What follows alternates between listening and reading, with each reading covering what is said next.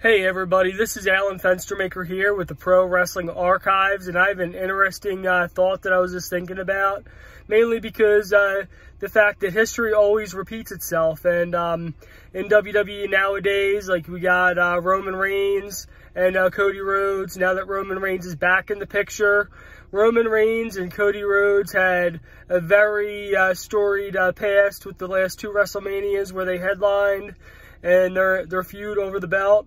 And how Roman Reigns came back and gave Cody Rhodes that look. It's to think everybody's thinking when is Roman going to get a title match, his rematch, or get a shot at Cody Rhodes. Now, I mentioned before Roman challenging Gunther to win the World Heavyweight Championship, but another thought that I have too is because Roman's got some unfinished business with the Bloodline, and right now the Bloodline holds the Tag Team Championships. Another thought that I had too is because Cody has unfinished business with the Bloodline as well.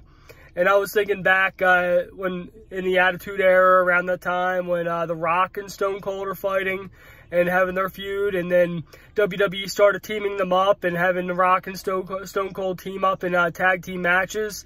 And I'm actually kind of thinking about that now too, because Cody Rhodes and Roman Reigns is like the Stone Cold Steve Austin and The Rock of modern day, because they have a feud with each other.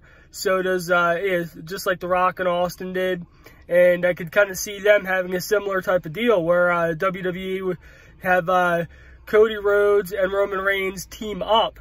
Like, I guarantee, going into WrestleMania, nobody would ever thought that would happen, but WWE, it's expect the unexpected. And how wild would that be? You see Cody Rhodes and Roman Reigns having this intense rivalry spanning 2 years over the Universal title. Cody beats Roman. Roman comes back. You expect the two of them are going to go at it again and pick up the rivalry and the feud over the belt. But then, it ends up happening where Cody Rhodes and Roman Reigns end up teaming up and winning the tag team titles from the Bloodline. So, anyways, that'll be kind of an interesting thing, because they did the same thing similar with Stone Cold and Triple H. After they had a rivalry, they became the tag team champions. Stone Cold and The Rock teamed up a couple times too, so I wouldn't be surprised if WWE teamed up Cody Rhodes and Roman Reigns and just actually did a complete swerve and just had them team up and go against the Bloodline and take those tag titles. So that's just a thought that I have too, that, or have Roman Reigns beat Gunther and win the World Heavyweight Championship, because with Netflix purchasing having WWE Raw on there and all, and them wanting Roman Reigns on Raw, Roman Reigns, I see him capturing the World Heavyweight Championship. So, anyways, those are just some thoughts that I had about wrestling and how things repeat themselves, and just some thoughts I had, and feel free to comment below. Until next time, peace out.